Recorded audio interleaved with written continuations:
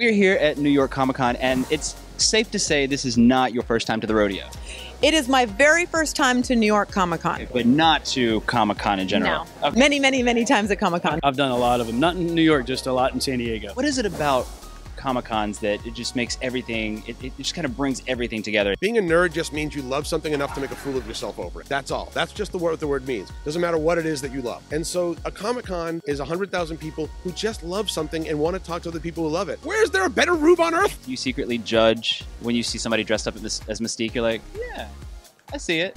I saw a purple Mystique once at San Diego Comic Con. I did want to jump out of the van and tell her she was doing it wrong. Have you ever cosplayed? For years, I was the same thing, I gotta be honest with you, because I had really long hair, so I was always the Crow. I might rock that Scarlet Witch classic look. I've definitely done Wonder Woman because I think every young girl does Wonder Woman. I would dress up as Spider-Man. Do you think this is the new genre of TV show that we're going to start seeing, hopefully? I mean, the more the better. Yeah. What's amazing about it is that it is one of these like really fun throwbacks to like classic shows, like things like Indiana Jones. It's a motley crew of genres on our show. John's done a really great job of taking like 4 different genres and smashing them into one show.